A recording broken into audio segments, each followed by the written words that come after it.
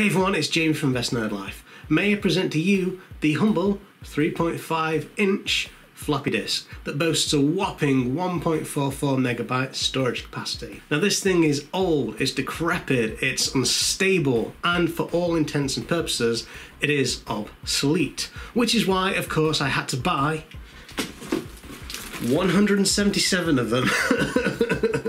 So yeah, I went on eBay and I found this guy who was selling his entire floppy disk collection. He didn't wipe them at all. There's no data removed from them, so like all his personal files are probably still on here. Hopefully there's some games, there's some programs as well. So yeah, in this video I'm quite literally going to go through this box of floppy disks and see what I can find on them.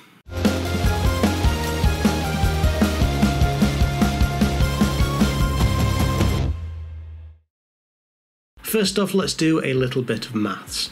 This floppy disk right here contains, as I said before, about 1.44 megabytes of storage, and there are 177 disks in that box. So if you do a little bit of maths, it comes to about 250 megabytes of storage in that box. That's pretty cool, right? Well, if you think about it, this Kingston 16 gigabytes micro SD card contains 16 gigabytes, which is about 64, I believe, times bigger than the entire box of stuff on this card, which, if you think about it, is pretty amazing, right? Let's not even think about this external 1 terabyte Seagate hard drive that I have. Now that we've got a little bit of perspective about exactly how much storage is in that box up there, let's do a little bit of sorting. This is my Dell Inspiron 531 with its floppy disk drive bay thing waiting and ready. So I'm just going to do a little montage or time lapse or whatever of me trying out some of my floppy disks.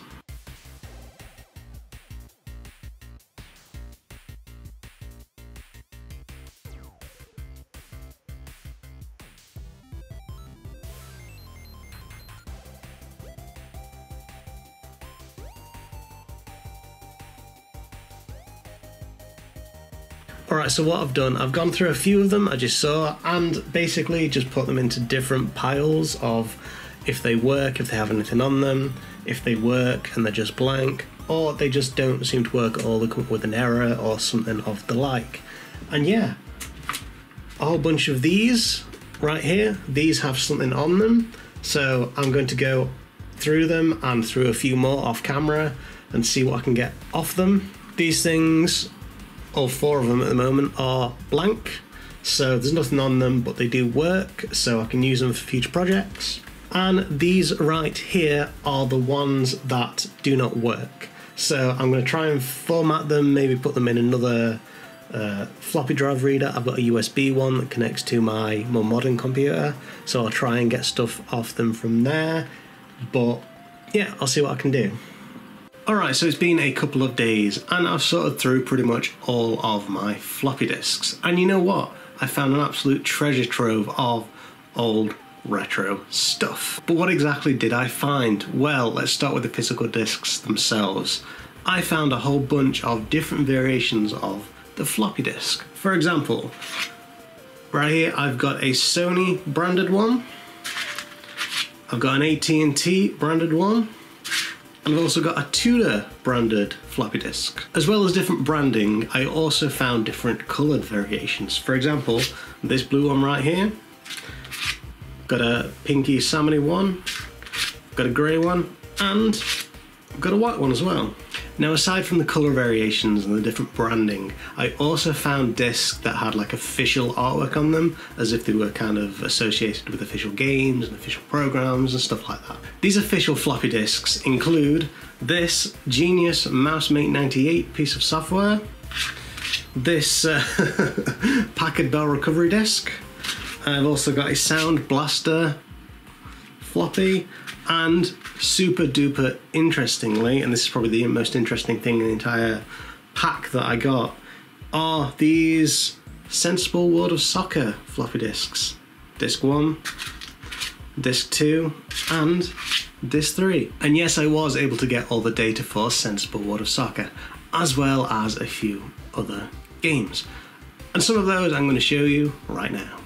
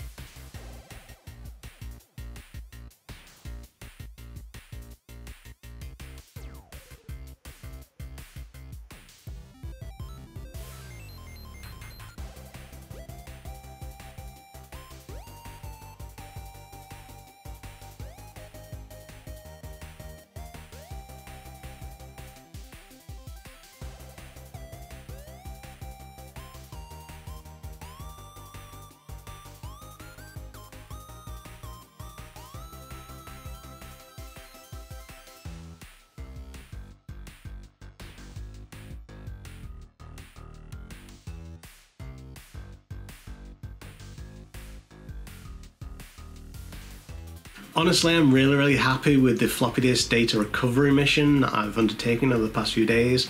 I've just really enjoyed it, and I've got a whole bunch of really cool games and pieces of software to add to my collection. After this, I'm going to spend a little more time categorizing the disks. I'm going to store them properly because I don't have like a floppy disk storage unit yet, apart from that box. I'm also just going to go through the other disks that I wasn't able to access the first time round and just double check to make sure that I can't get more data off them. If all else fails, I'm just going to format them and I can use them in future projects. In any case, I hope you enjoyed this floppy disk themed video. If you did, then by all means like, comment, subscribe, all that social media goodness, and as always, keep living that best nerd life.